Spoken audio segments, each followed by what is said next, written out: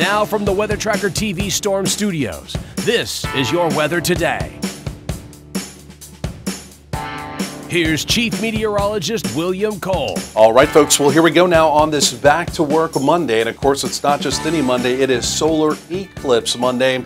And well, looking behind me, you can see a lot of low-gray stratus cloud cover that's built in. The good news is this time of year, April and May, the sun angle's relatively strong. We should be pretty efficient at burning a lot of what you're seeing out there off before, again, early afternoon, before we get closer to the eclipse. Could still be some high-level cloud cover, but I think we will see some improving conditions. That's the plan. We're going to talk more about the solar eclipse forecast coming up later in the hour.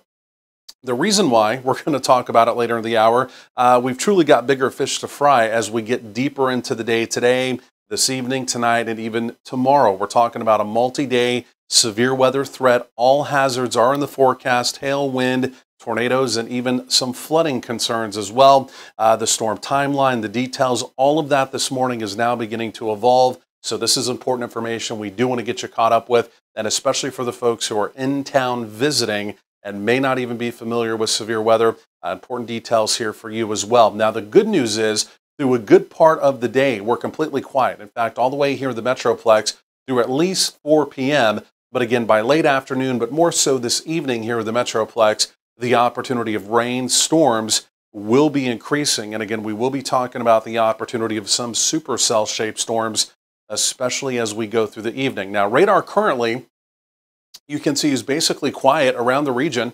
Again, if you're still maybe even trying to travel someplace right around the region to get to where you're going to be viewing the eclipse, you're not going to have a lot of complications this morning.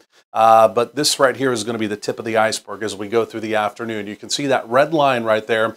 That's a warm front. This is instability, current instability. Right now, it's all bottled up down along the Gulf Coast. But as that red line, that warm front begins to lift to the north today, this instability is going to come flooding to the north. And as it turns out, we've got a very potent upper-level storm system out to the west. This is slowly but surely going to be moving out today, Monday, tomorrow, Tuesday, and potentially even into Wednesday, giving us that multi-day threat of rain and storms and severe weather. Just looking at the modeling here, again, you can see what a slow mover that storm is, right? I mean, we're talking about the next couple of days. Finally, it moves through as we get into Wednesday, Thursday, Friday, heading into the weekend. Big ridge there. That will be quieter weather. That will be calmer weather. But before we get to that, like I mentioned, we've got a couple days here where we do have an opportunity of some higher end severe weather, possible to a more likely zone of severe weather. I think this may be adjusted as we go through the day. I wouldn't be surprised if that's also pulled a little bit further down to the southeast. The opportunities of tornadoes today, it is in the forecast. We want to be real clear about that. And again, especially from our southeastern counties, possibly right on up near the 35 corridor. I know right now you're seeing a lot of dark red, but truly I think our southeastern counties all the way up towards the 35 corridor.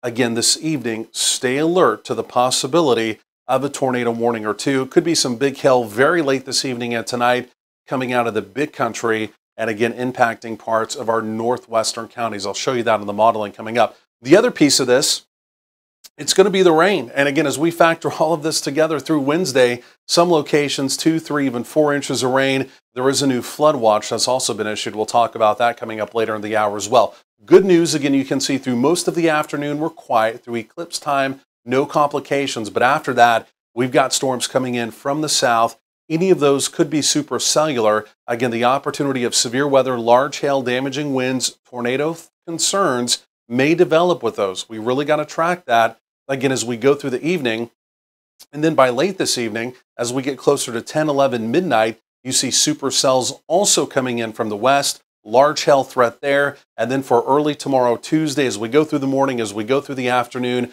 another round of rain, storms, possibly some severe weather mixed in with that. And then kind of the tail comes through, if you will, as we get into Wednesday, before we begin to dial all of that down. So again, multi-days here, multifaceted, and again, multi-threats going forward as well. Highs today will be in the 80s. It'll be a fairly warm, becoming humid afternoon. And again, you can see there's that increasing rain and storm probability, especially after 7 p.m. locally here in the Metroplex. We're tracking all this. We're talking about this. We're talking about the eclipse. We're talking about it all, again, as the hour rolls along. Stay with us.